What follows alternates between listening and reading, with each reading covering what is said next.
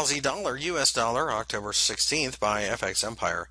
The Aussie dollar, as you can see, initially fell during the day here on um, Thursday, but then turned back around to form a little bit of a hammer. So, having said that, it appears that the market is probably going to um, try to go higher, but quite frankly, it's going to be difficult. There's a lot of noise here, and with this, we have a lot of support below, and of course, a lot of resistance above. With that being the case, the Aussie is probably one of our least favorite currencies to trade at the moment, although we do recognize that it favors the upside.